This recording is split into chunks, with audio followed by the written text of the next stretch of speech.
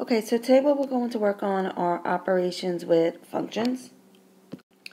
So do the try this, so put me on pause and give the try this a shot, and then come back and check your answer.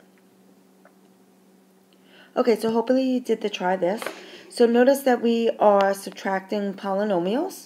So I have 4x squared plus 3x minus 2. Subtract 6x squared minus 3x plus 8. So when you subtract polynomials, you have to remember to distribute that negative 1.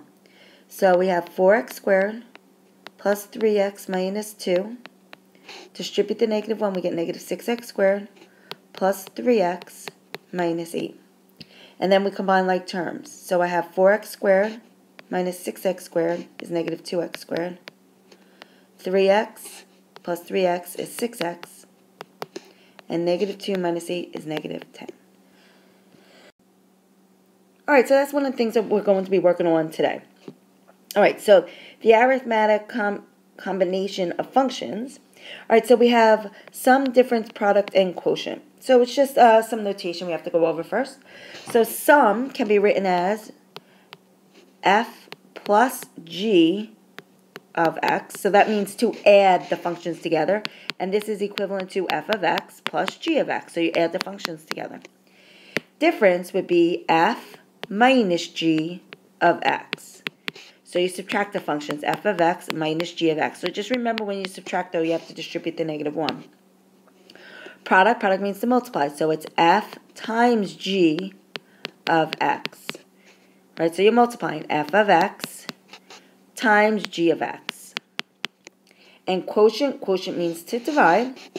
So it'll be f over g of x. That's an f in there. Still an f, doesn't look like it. There's an f. And that would be f of x divided by g of x. And just remember, g of x cannot be equal to 0, because then it would be undefined. Okay, so let's take a look at what we have here. And we have, I gave you two functions, f of x equals 2x plus 1, and g of x equals x squared plus 2x minus 1. And for the first one, I'm looking for f plus g of x. So I want to add them. So that's 2x plus 1 plus x squared plus 2x minus 1. Now, since we're adding, we just have to combine like terms. So I have x squared, 2x plus 2x is 4x. And then I have 1 minus 1, well, that's 0. So my answer is x squared plus 4x. All right, let's take a look at the second one. We have f of x minus g of x. So you have to use parentheses because they're binomials and trinomials. So it's 2x plus 1 minus x squared plus 2x minus 1. All right, distribute the negative 1, so it's 2x plus 1. Distribute, you get negative x squared minus 2x plus 1. And then when you combine like terms, we get negative x squared, negative 2x minus 2x, that cancels. 1 plus 1 is 2, so it's negative x squared plus 2. Okay, let's look at the multiply and divide. So I have a couple of new functions. So I have f of x equals x squared plus 5x minus 14 and x minus 2. Okay, so we're going to first multiply f times g of x. So I'm going to multiply. I like to multiply trinomials and binomials. I like to do it up and down. Okay, so I have negative 2 times 14, negative 14 is positive 28. Negative 2 times positive 5x is negative 10x. And negative 2 times x squared is negative 2x squared. And then we have x times negative 14 is negative 14x. So I like to line them up. X times 5x is positive 5x squared. And x times x squared is x to the third. Okay, add them down. We get x to the third. Negative 2x squared plus 5x is positive 3x squared. Negative 10x minus 14x is negative 24x. And then we have plus 28. All right, let's take a look at number 2.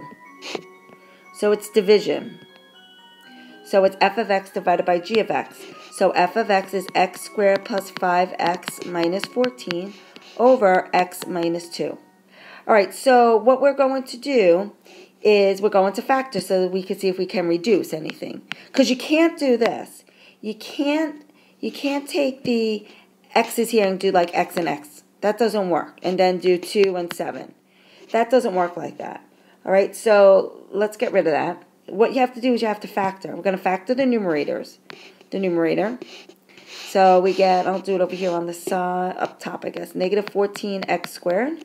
So what multiplies to 14 minuses to 5 would be 7x and 2x. So that'd be positive 7, negative 2, negative 14, x squared, and then we'll group. So I get x times x plus 7, negative 2 times x plus 7. So my factors are x minus 2 and x plus 7 over x minus 2. Now, x minus 2 can't be factored, so I like to put it in parentheses. So now, notice they both have x minus 2 in the numerator and denominator, so they reduce to 1. So my answer is just x plus 7. Okay, so that's it, and we'll practice in class tomorrow. Have a good night.